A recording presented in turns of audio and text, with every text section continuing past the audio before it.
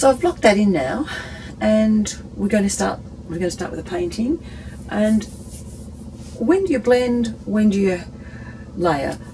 That's the question today. And for this one, I'll just show you the reference. Even if you can't get it terribly in focus, I've got that very smooth graded sky, and I've got the reflections. Now reflections often are a little bit blurry. They're not as sharp and as crisp as the original that they're reflecting off. So I want us to maybe blur those out a little bit, and blending is one way to do that. To get the nice smooth sky, blending is one way to do that too. I'm just going to layer in some sky colours, and then we'll do the little blending bit. So I'm going to start down near the mountain tops with some very light pale blues, and then work up to a little bit deeper blues.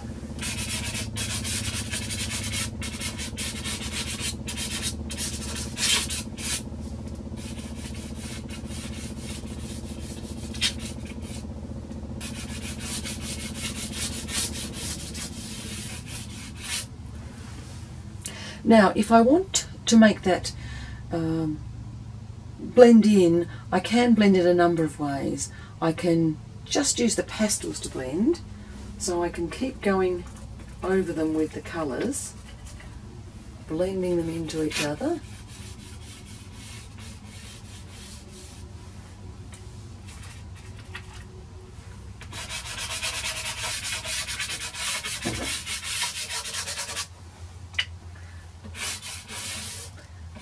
And bringing one colour down on top of another.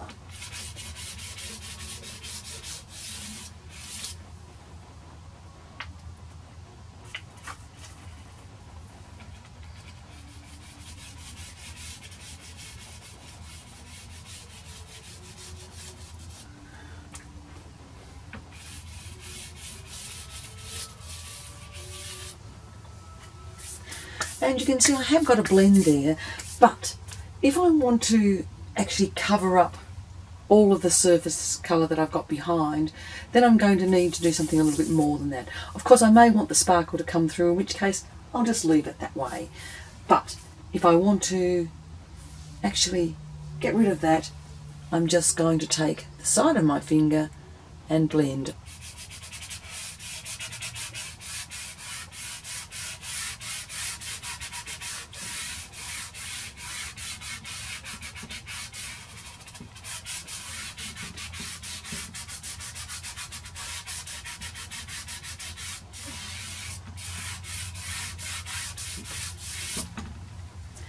And there, I've smoothed it right out. I've got rid of all the colour underneath it. Just going to clean up my hand there with a rag.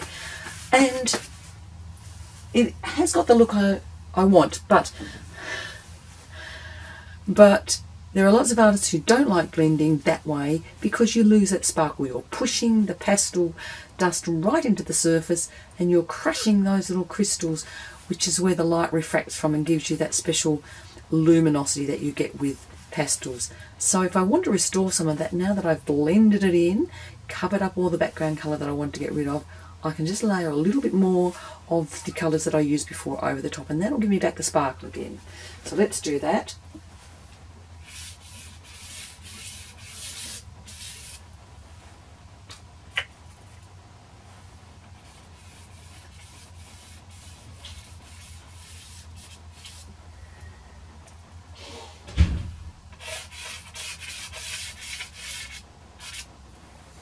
So that's one use for the blending. Now down here in the reflections, I'm going to want to blend a little bit more too. So I'll just get some of those reflections in, and then we'll see.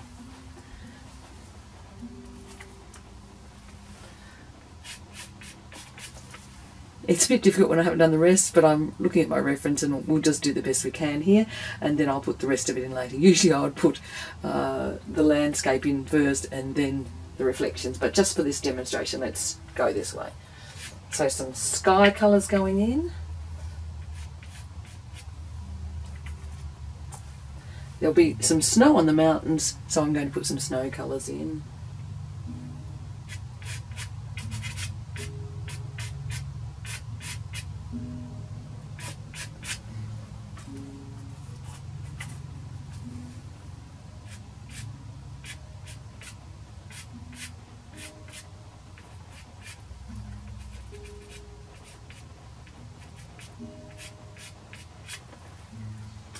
And then when we get over here, I'm going to have reflections for this area, which is going to be darker with trees and grasses. So I'm going to put some of those colours in.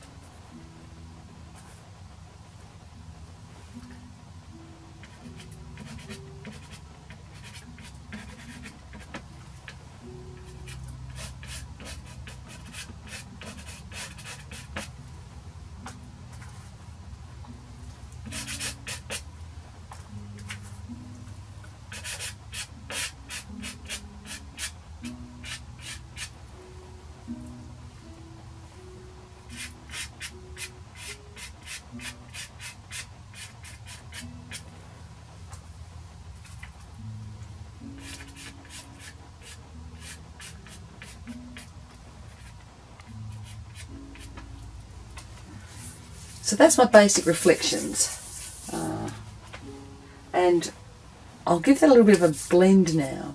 So reflections go down, I'm going to blend down. Side of the finger again.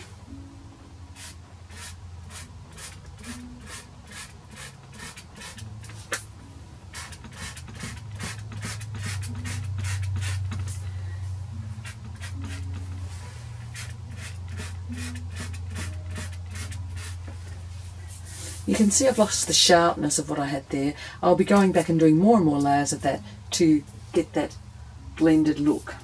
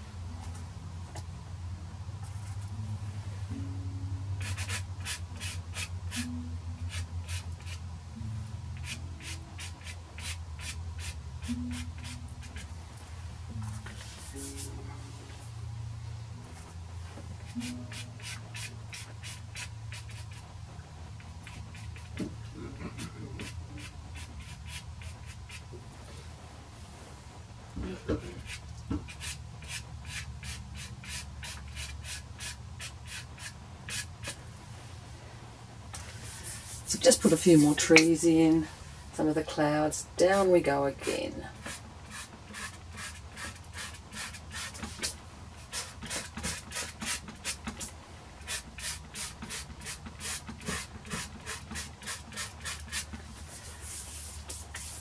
And it's starting to look like reflections because I've blended it.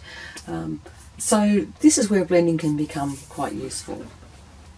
Pastels are not like acrylics or watercolour oil. You don't mix the colour on your palette, you mix it on the paper. So I either choose the exact colour I want, which is quite difficult to do often, or I'll use a number of colours to get that colour.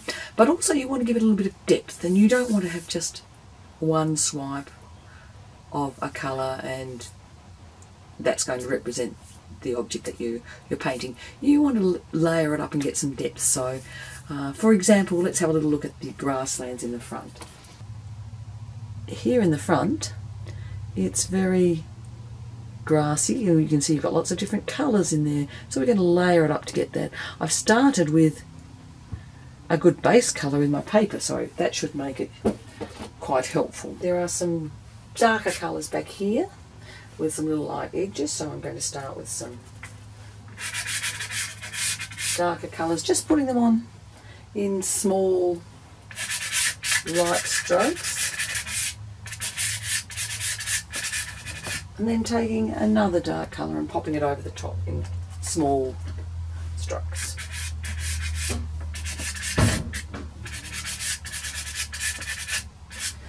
And as I do that, they blend in a bit, and I leave gaps of paper underneath. I have the colours over the top of each other, changing each other, and I also have parts of the original colour staying as well. So the more colours I get in, the more variety I'm going to have in that grass.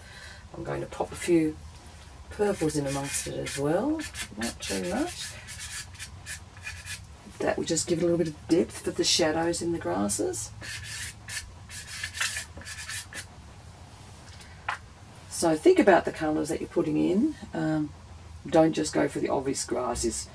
Dry grass is gold and brown.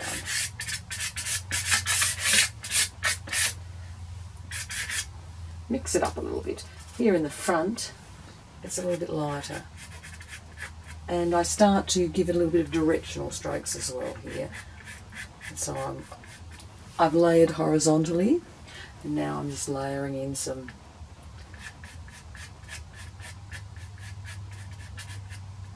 vertical and oblique sort of strokes as well, to give it a bit of variety. Little touches of sunny bits there, a bit of sun out there.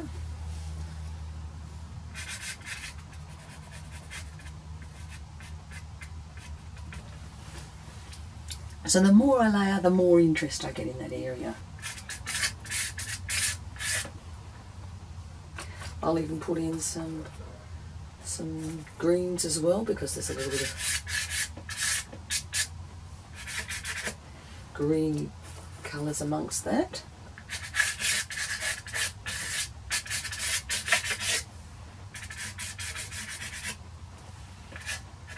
So my grasses are starting to come alive there because I'm layering them.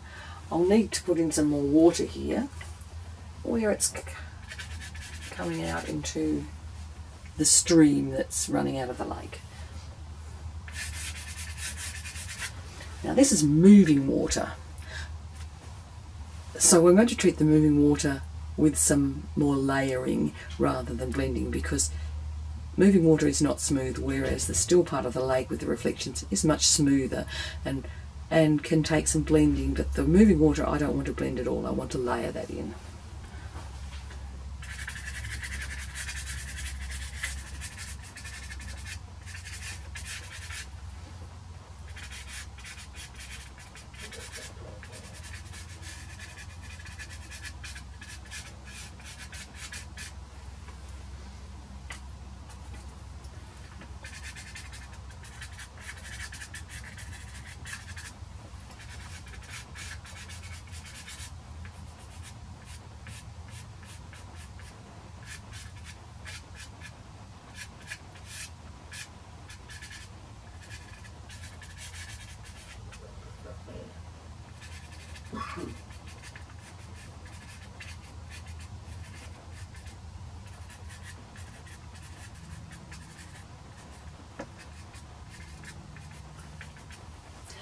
So I'm just layering in some deeper blues, and then I'll put in some layers of quite light blues, not really white. You don't want the white's going to be the really highlights, but just some little light blues for the little froth on the water as it runs over rocks and speeds down the slope.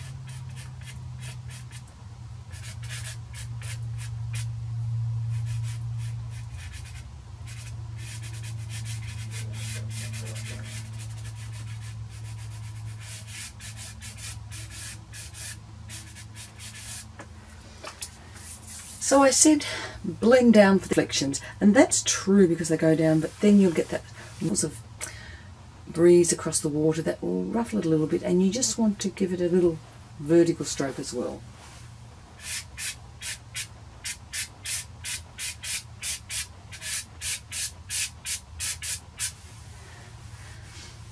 Okay, so I've got the stream, I've got the reflections, the stream, the sky in.